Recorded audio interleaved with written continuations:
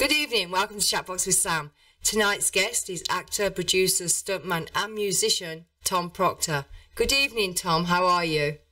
I'm doing great. How are you doing? I'm fantastic, thank you very much. I'm very excited about your music and your film background, your producing background, and you're a stuntman and you wear many hats, and I think the audience are going to be very excited and the viewers to watch this interview. There's many interesting tales from you. I know you love to ride motorcycles and horses. When I moved, I literally spent more hours on horses and that as a kid. And trained Liberty horses and movie horses, and trained roping horses for some of the top ropers and everything like that. And then, went from that. Got to a point where for my acting career, I had to be in Los Angeles. And here's what was so hard for me. I went from being on a place where I had horses, sheep, a mountain lion, raccoons, 2 wolves. Beautiful. I had 2 Lobo wolves. Oh my gosh. And that we used in the movies and everything like that. And, and then it got to where my acting, I wanted to get more into the acting and less out of the animal wrangling because it was so spotty. And had to move to L.A. And the first thing that was available was a no pets apartment. Oh, no. All that to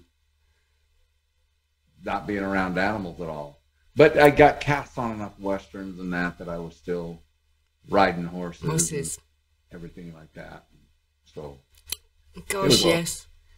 Oh my goodness, I couldn't imagine going through so much. It's like going from freedom to a cage almost, isn't it? Wouldn't you think?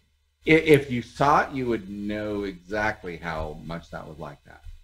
I mean, I went from having property, a place to do everything, a big thing, to a studio apartment that was 480 square feet. I lived in Los Angeles long enough to where I started thinking, man, there's just something wrong with me, and it's because you're with a different culture that will never understand your culture, right? I'm really thrilled and proud. I see my daughter now, and she moved back out in it. Where her kids raising their own pigs and chickens, and they raise them for food and everything. And I go bragging about that sometimes. I say, my daughter and her daughter just slaughtered their pig. She goes, that's terrible. Didn't it traumatize the child? That's horrible. That's But they ate the food, and how do you think it gets to the grocery store and you eat it then? Yeah. They're fine with that. It came from McDonald's. It surely was alive at one time. The thing is, you're teaching that child. I'm sure if they, like in the farmers in England, if you respect the animal and don't harm it and don't hurt it, and it is for food, and you kill the animal and it's for food, and that's specifically what it's for, and you treat the animal good while it's alive, you're teaching the child respect and where foods come from. That has actually got more power to it than just going to the store and buying a steak or a chicken and just seeing it packaged up.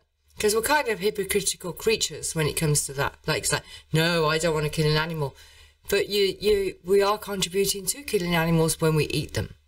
Yeah, there's one friend that tells me, well, I don't eat animals. I'm strictly a vegetarian. And I said, wow, that's nice. What are your shoes made of? Right. What are your shoes made of? Well, they're shoes. That's really nice shoes. They're really good shoes. Yeah, they're shoes. Now they got leather bottoms on them. and leather top. Right. Not leather. I can tell from here that's leather. Those shoes will hold up forever because it's leather. Right. Well, yeah. And it was my surprise that I was explaining to this 40-year-old woman that leather also came from a cow or the skin, the hide. Yeah. I'm a no-holds-barred fighter. Okay. There's a huge difference. No-holds-barred means no rules. No weight categories, no things. The rules of no-holds-barred are no biting, no eye gouging. That's it. End of conversation.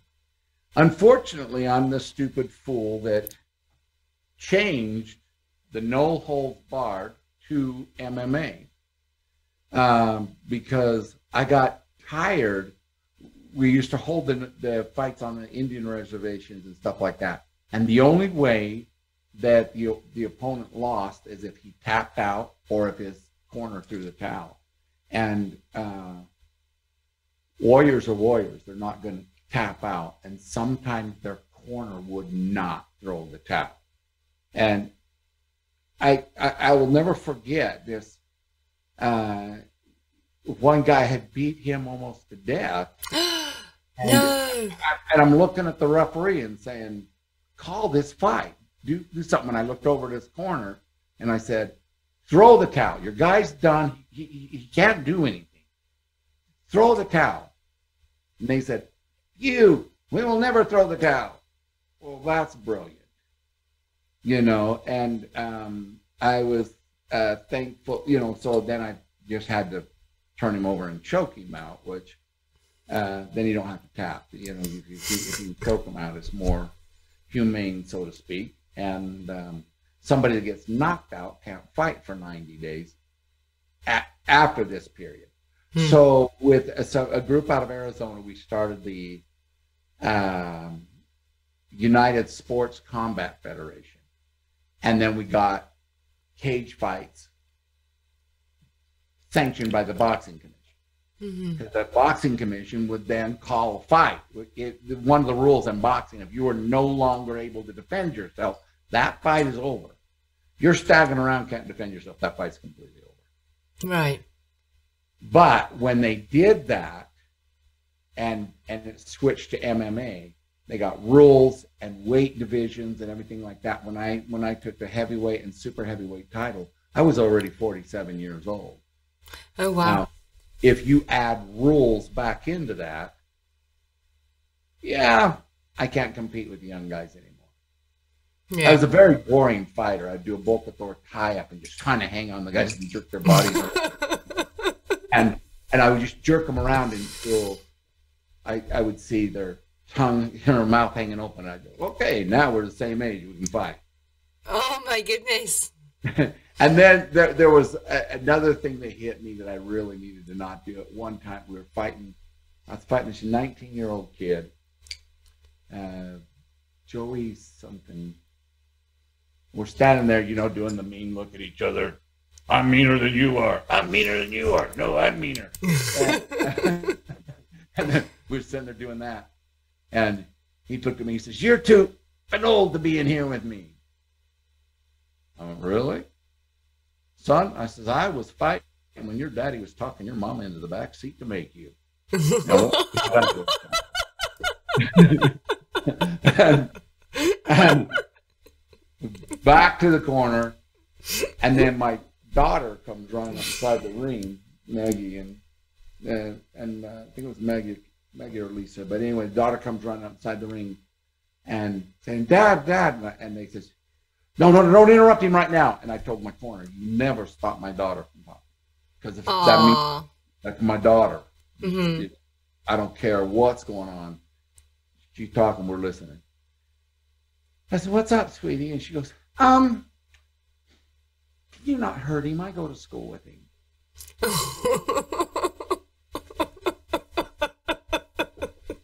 I went, note to self. Daughters do not go to fights. So now you lost the fight, didn't you? So now a guy who has made me so angry by calling me an old man, I'm going to cut him to pieces and kill him slowly. Now I have no choice but to choke him out and not hurt him because he goes to school with my dog. Good story. When you get hit hard enough, there's a thing that fighters have expressed to me, gray flash, that you'll see a flash of gray. Well, that's you just got knocked out but recouped instantly. That's brain damage. And people, the rules of boxing and kickboxing say that you have to stay in that perfect range that I break cinder blocks with my heel kick. You can't come in to the fetal position and save yourself. Right. And you come into the clinch and save yourself. Where MMA, you do whatever you want, and they're dropping elbows, but they're not any elbows with any hip. They're not a punch with any hip behind it. They don't have, you notice all the knockouts of MMA are when they're on their feet, when they're in that fight range. Right. No, you look at the guy getting pummeled on the ground, but he's not knocked out. Why? But if you want to know honestly which one is the most dangerous, to me, it's the stunt work. Remember the gray flash that I told you about? That fighters, when they get hit so hard, they see a gray flash? Oh, wow. Yes, okay. In all of my fights, never seen a gray flash. Well, that's good. A guy in a street fight hit me across the forehead with a baseball bat. Still no gray flash. I'm surprised you're not dead. I worked for him because I got up and knocked the hell out of him. But if you look on YouTube, you go to Tom Proctor's famous air ratchet. That was an air ratchet set up by stuntman Billy Judkins, who's also passed now. But it was the fastest air ratchet ever done. Nobody's ever challenged it since. No one ever will. It's 1,000 pounds 2-to-1, which means when that wire starts, you got a starting speed. With the minute that stainless steel cable stretches as far as it'll stretch, you have a starting speed of 82 miles an hour. Oh, wow. And when I hit that was the first time in my life that I saw a gray flash. And it yanked me up the hill. You could look at it on YouTube. And I hit the mountain so far I blew a hole inside the hill like a meteorite had hit it. Oh, my gosh. And then rolled uphill from there. But I got up and I was fine because, you know. You didn't have a concussion? No. I think my mother had sex with a Sasquatch, and that's where I really came from. Because I've got genetics. You know, several of my guitars, the King Vulture and some of my other guitars are custom made for me because my hands are so big. What would your advice be to, like, in an acting career or a music career? What would your advice be to them regarding acting in the film industry or a music career? In both, it's going to be the same thing. And I've taught acting classes in Central Studios in LA, and I've been to acting classes and everything like this. And, you know, I trained in Meisner. And I saw that. I saw the Meisner. And could you please, for the people that don't know, could you please explain the difference between what the Meisner effect is regarding focusing on others rather than... Could you please explain that? Very basically... Okay, so there's Meisner, which their main focus is teaching you to listen to the other person. That is the main thing, because that's what we really do in a conversation. That's what makes a conversation get real. And then there's the method actor that just gripes my butt. Because the method actor thinks he has to actually experience this thing. And you know, I've seen method actors slap the shit out of themselves before a thing where they just got slapped. Maybe you want to just try acting? You know, but acting is not acting. When I taught acting classes, I threw out everything because it's all about not really acting. And people, I had a kid in my acting class that kept trying to get that Tom Cruise smile. Well, don't mistake me for Tom Cruise, even though you'll think I am. You know, and then, you know, you got the other ones that want to do Leonardo DiCaprio. I've got wrinkles in my forehead. That means I'm acting. Okay, and there, the thing is there's already a Tom Cruise. Mm-hmm. There's already a Leonardo DiCaprio. Right. What I discovered is there is not another me, and I don't care who you are. There is not another you. So, is there any character that you've played that you could see your own personality within that? In Blue Ridge, this character Wade, who it was really unique because I just got off a plane from doing a horror film and one of my music video, Lost in New Orleans. My phone blew up. My manager's calling me. She says, "Hey, do you want to do another film with the guys you did Legends of Fun?" Okay, sure. She goes, "Okay, you got to be on a plane in 2 hours." I said, "I just got off a plane in LA." And she says, "Here's where your flight is. You got to be there, and you're flying to Blue Ridge Mountains, Clayton, Georgia. You're flying to Atlanta." And I says, "Cool." I literally went to Target around the corner, got a suitcase, new clothes because I didn't have time to wash my old clothes, and back into long-term parking, left the old suitcase, took the new suitcase, and I had just done a guitar gig. You know, a music gig before getting on the plane. So I had on this leather fringe jacket and all this bling and my signature brown cowboy hat and everything. Flew into Blue Ridge, and she says, "You're playing a cowboy." And I said, "Okay, it's one of those things. I'm gonna kill 5 guys, beat up a woman, and get killed." And when I read the script on the plane, I'm on the plane, literally reading the script on the plane. I go, "Oh my gosh!" The introduction to my character is that he's a country singer in a bluegrass band, and I'm thinking, "Oh my gosh, my one song that I got would be perfect for that movie. It would just be perfect." And you know, you don't want to appear to be arrogant and all that crap when you're doing stuff like that. So I go in and I grab Brent. I said, "Brent," I said, "I got something you got to hear, you know." And I had just this little, as a matter of fact, it was a travel guitar, a travel Taylor. It wasn't even my big Taylor. And I played the song for him, just live, him and the producers, and they says, "Oh, that's perfect. That's who owns that song? Who owns the publishing?" I said, "I do. It's Claire Freak. We can do it." That's the introduction to my character. Oh my goodness! In the scene, this thing's moving around a little bit. Do you want to play it a little bit?